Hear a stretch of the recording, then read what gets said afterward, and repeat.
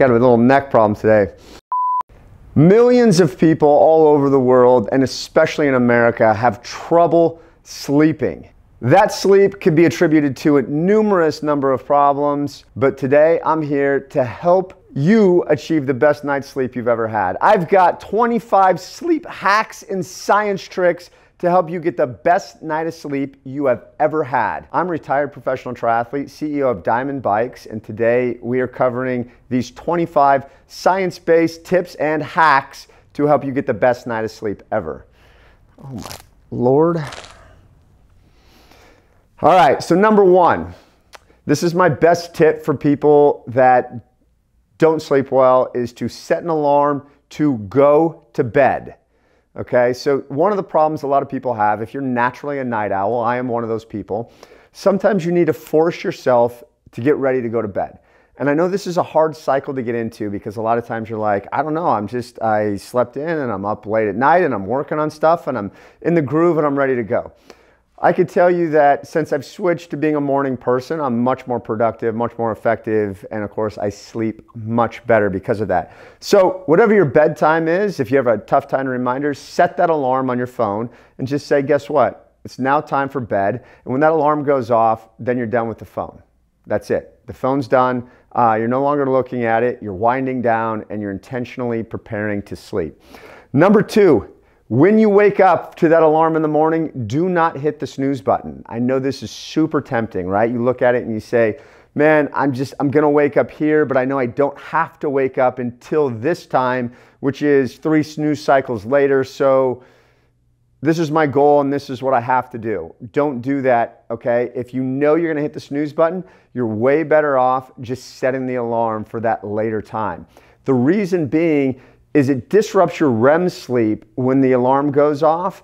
Okay, you might remember waking up and having a little bit of dream and then falling back into sleep, and then the dream is different or ruined or just not the same.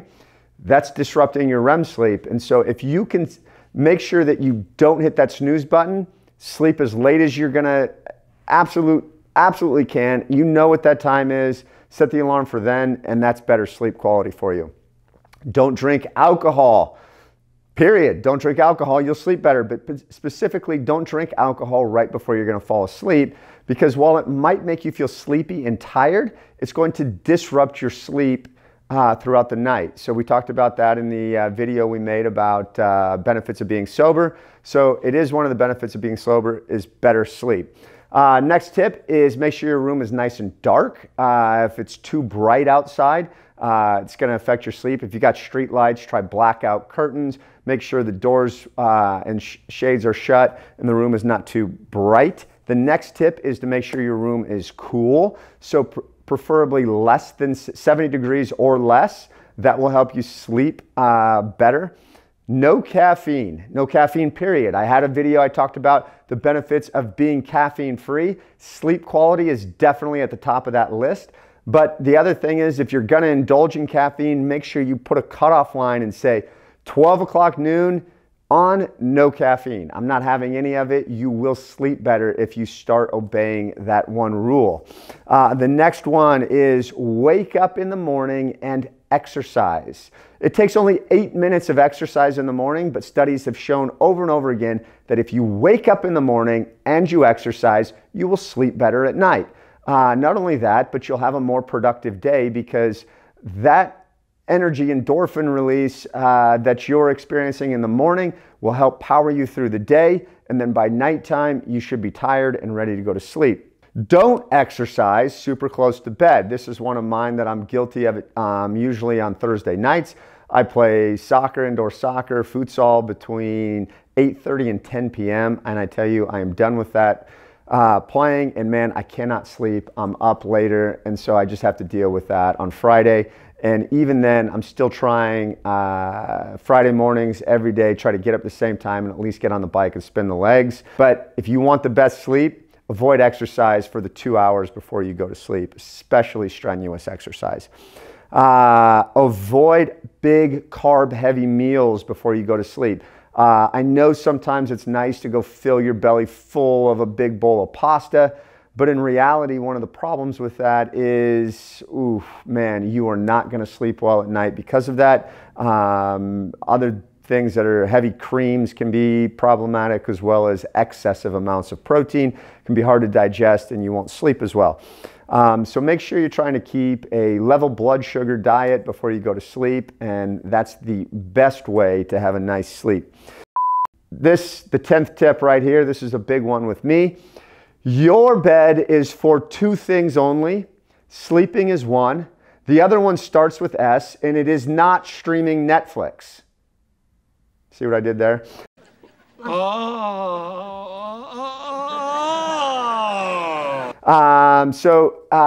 Make sure that you do not have a TV in your bedroom. That's a surefire way to make sure that you're not doing that, but also make sure you're not on your phone watching videos. Even reading in bed before you fall asleep or working on your laptop is extremely counterproductive to a quality night's sleep, so try to avoid it at all costs. Remember, your bed is for two things. They both start with S. Streaming Netflix is not one of them. Next thing is quiet, okay? You want your room to be quiet. And so when I'm talking about quiet, I just mean loud noises, right? You're trying to avoid things like sirens and train horns and that kind of stuff. So make sure that your room is quiet. And if it is not quiet, you live next to a busy street or a train tracks. I've been there, both of them. Get yourself a nice pair of earplugs so that that's not waking you up in the middle of the night. The other tip, number 12, is make sure it's not too quiet. Sometimes if that's a problem for your room, invest in a white noise machine or turn on a fan, a ceiling fan or a box fan, a floor fan. Anything that makes some sort of noise that's constant can be a nice distraction to help put you to sleep. Next thing, this is a tough one for a lot of people, including in my house, no pets in your bed.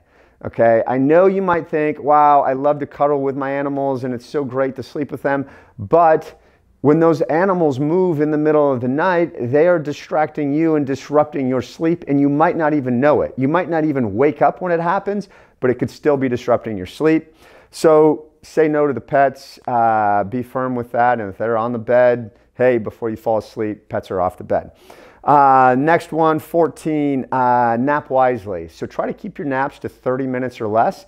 If you're taking a longer nap, make sure that it's in between two very strenuous bouts of work or workouts so that you are adequately fatigued afterwards. So I know a lot of times, especially when I was training for massive races, naps would be a daily requirement for me. And sometimes those would even be long, but it would be in between two super hard workouts, so then I never had problems falling asleep at night. I've also always had a hard cutoff on naps. I definitely do not fall asleep after 4 p.m. If it's after 4 p.m., even a 15-minute nap can be detrimental to you falling asleep at night. Number 15, we're going to say a little prayer. Dear Lord, baby Jesus, we thank you so much for this bountiful harvest. So you can strike a pose, a yoga pose, do meditation, or say a prayer. I don't care who you're praying to, your God, the God of energy, Thor, Sheldon Cooper. Lord, this is Sheldon Cooper. You're good friends with my mom. It doesn't really matter. If you say a prayer of gratitude or in request for some assistance with something, it can help ease your mind, relax you, and help you fall asleep faster, especially if it becomes a routine. Next one is dragon breathing. So dragon breathing is super deep breathing through your diaphragm and your lungs, pushing your stomach in and out. If you do several of those, it can put you in a very relaxed state. And your brainwave activity will slow down during that breathing, put you in a state where you naturally want to fall asleep.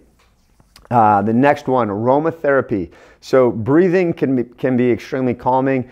Smell can be extremely calming, but it can also aid in the sleep. Many scientific studies have proven that lavender is a calming scent that helps put people to sleep. And in particular, it helps put women to sleep. I didn't do the science, I didn't do the studies, I'm just saying that this can help you sleep. And so if that becomes a routine, your brain can associate that scent with it's time for bed and sleep. So you can use an essential oil diffuser with some lavender next to your bed, put that on before you go to sleep, bam, next thing you know, you're having the best sleep of your life.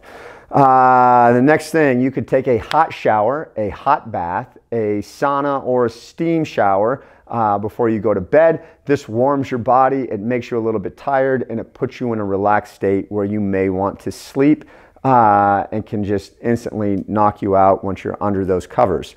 The next one is progressive muscle relaxation. So if you've never done this, this is like going from head to toe or back up from toe to head and tensing those muscles and then relaxing them. And so this exercise, like if you start with your jaw muscle and you're like, all right, I'm going to tense this, get your jaw super tense, and then just try to relax your jaw as much as possible. So it's nice and relaxed. Go all the way down your body. Sometimes you go all the way back up your body after that. But progressive muscle relaxation is a nice way to put your body in a relaxed state and make your brain activity such that you're going to fall asleep. The next one is visualization. So we've heard about how visualization can help improve athletic performance. Visualization is also something that can help you fall asleep. So if you're an athlete, you're visualizing your performance before you go to bed, which is a perfect thing to do because then it helps program your subconscious mind for your athletic performance. And we'll get more into this in another video. But if you're trying to fall asleep after you do your athletic visualization, visualize yourself falling asleep into the deepest sleep you've ever had in your life. And before you know it, your brain will be relaxed and trained to think of that deep sleep as the next progression in your cycle. And not only will you have great vivid dreams when you do that, but your body will sleep much easier because of it. The next one, materials in your bed. So a lot of times changing the materials in your bed can help you sleep better. I'm a big fan of the silk pillow and silk sheets. Silk is very naturally cooling for your body. It's also very good for your skin. So having a nice cool sheet to wrap up in can also help you fall asleep and improve your skin. So therefore you could get better sleep just by changing the materials on your bed sheets. This is a big one, number 22. And I'm not talking about Caitlin Clark, but if you don't know, you're not paying attention to Caitlin Clark right now, you're definitely living under a rock. This is Clark from the logo. Caitlin Clark behind the back on the spin to the hole. And Clark, she'll need the heroics here. Clark in transition.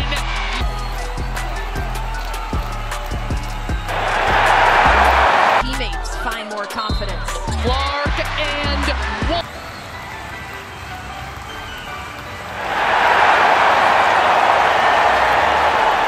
But number 22 is this new one my wife and I have been doing recently. So Ashley and I now have 2 separate blankets in bed. So we kind of got in this battle about who was taking more of the covers and trying to turn over and fight and all that stuff. And so now we just have 2. So she has hers, I have mine, and guess what? We don't fight over them anymore. And there's plenty of covers to go around, right? So that's a nice tip as well.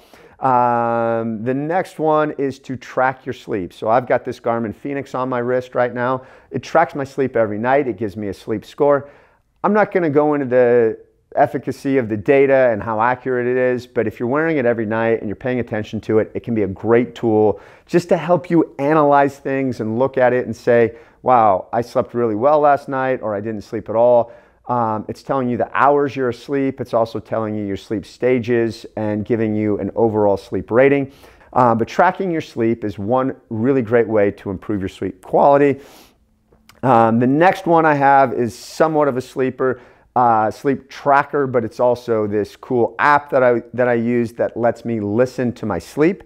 It's called Sleep Cycle. You can download it at the Apple Store or the Google Play Store. There's a 7-day free trial with it, but you set it next to your bed. It records the sound and light in the room, gives you a rating on this. It also tries to do your sleep stages. But the coolest feature of this app is it actually records all the noise in the room and gives you those sound clips. So if you're like me and you talk and occasionally snore in your sleep, You can have some really entertaining conversations with your wife the next day when you pull out the phone and say, wow, listen to what I was saying last night in my sleep. And of course, then my wife's like, yes, I heard that, I know. Or listen to yourself snore so you know what you sound like. In the case of my wife, who's adamant she never snores, I've done a couple of these recordings just to show her that yes, occasionally you do snore. However, I can guarantee you it is not near as bad as my snoring. So thank you for that. But the Sleep Cycle app, you can check that out and record yourself and have some fun with it at the same time. You improve your sleep quality. The last tip that I have is to do a sleep study or sleep therapy. If you've tried all these 24 hacks above this and you're not sleeping well enough, I suggest you go do a sleep study, and then at that same time you'll meet with a sleep therapist to help recommend some heavier things to get you to go to sleep. That could be sleep apnea, it could be restless leg syndrome. There are a lot of things that can happen that you're not aware of, and these things will not fix. So if all else fails, go get a sleep study from an actual sleep therapist, and you will have even better Z's. So those are my tips. Thanks for tuning in. And as always, if you're looking for the finest bespoke bicycles on the planet, check out the full line of Diamond bikes for triathlon, road, gravel, and mountain bikes. Thanks for tuning in. Thank you very much.